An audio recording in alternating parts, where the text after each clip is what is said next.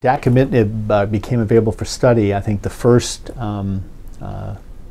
group of patients that we wanted to evaluate were those who had tumors that had mutations in EGFR, mutations that would impart sensitivity to agents like dacomitinib or erlotinib or gefitinib.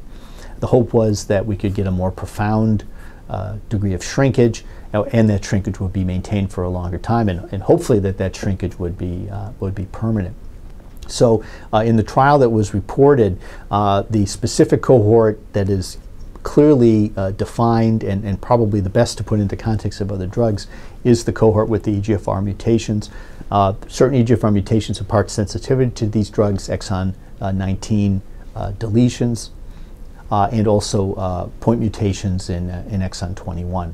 So when you look at that cohort, what we see is a greater than 70% rate of major shrinkage, partial regressions in patients that receive dacomitinib as initial therapy.